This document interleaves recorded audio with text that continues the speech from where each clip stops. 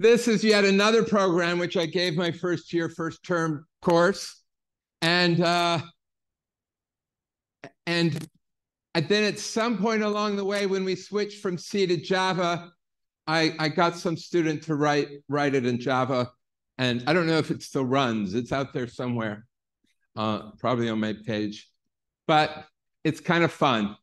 All right, so the input to this program is two images, the base case image, which in this case is a circle, and the recursive image, which in this case is the square with that little funny thing down there tells you where to recurse. All right, and the tricky code which I wrote for them was if you have some image and you have two places that you put in your fingers as marked, then you can move these two fingers wherever you want, and it will shrink and rotate your image with it, right? The image comes.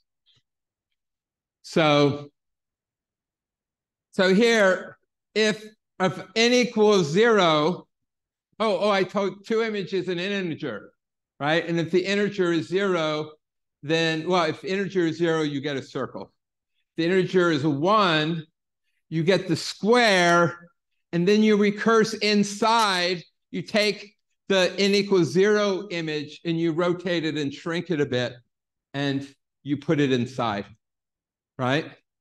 And if you get n equals 2, everybody memorize what n equals 1 looks like, because n equals 2 puts that inside, rotated and shrunk, right? So n equals 3 puts the n equals 2 image inside, right? And there's n equals 30, right? Which is kind of fun, right? My feeling is that people today have seen these things, but when I was doing it, teaching this 28 years ago, people hadn't seen this so much. Everybody good with this? Right, so if you want to know how nature works, right? I mean, doesn't that look like a tree? So the base case doesn't draw anything, and the recursive program draws the stick and then recurses in these various places, right? So n equals 0 is nothing. N equals 1 is just a stick. N equals 2 is a branch with a bunch of sticks.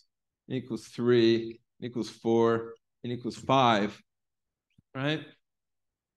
It's pretty fun. I think it's fun, right? And this one, I think is more famous these days, right? So the base case is just a line, and the recursion is you take your image and you shrink it down by a factor of 3 and then put it in 4 times, right? So n equals 1 just looks like that, and then equals 2 and 3 and 4 and 5, right? Anybody want to guess what n equals 6 looks like? It actually looks exactly like that.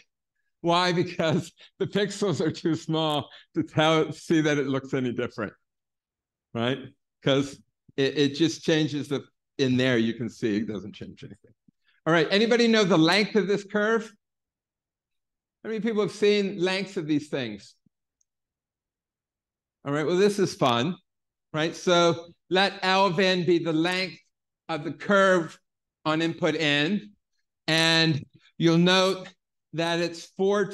So if you take the image for n minus 1, you shrink it down by a factor of 3. So its length is 1/3 of what it was. But then you have 4 of them, right? So the length is 4/3 times bigger, right? And you can see that this is of length 1, and this is length 4/3, right? So if you do it n times, it gets longer. And if n goes to infinity, then the length goes to infinity, right? You have an infinitely, it still fits in the space the same, but it's infinitely long, right? and now there are books out on this stuff, and like the shoreline, right? The more you zoom in, the more it looks like a fractal, right? And so you can kind of think, how long is the shoreline? Well, if you go into enough detail, it can be infinitely long, right? So this is another one I got off the internet somewhere. It's called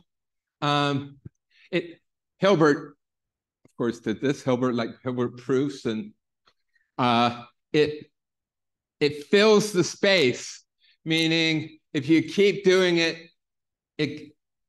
every spot in the space gets closer and closer to some line, right?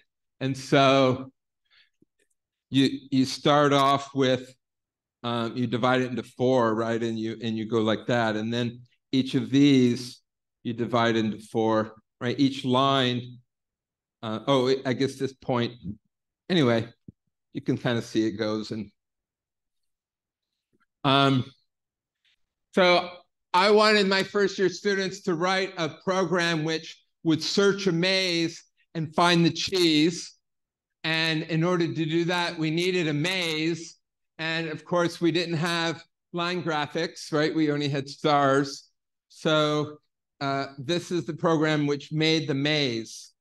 So you started by drawing a rectangle for your room, and you'll note that there's a missing star here because that's how you get in, right? And then you randomly choose a spot in the room and you build walls to make 4 rooms. And again, this spot's missing so that you can get to the 4 rooms. And then you get your friend to recurse and you get this, right? All right, everybody good with those?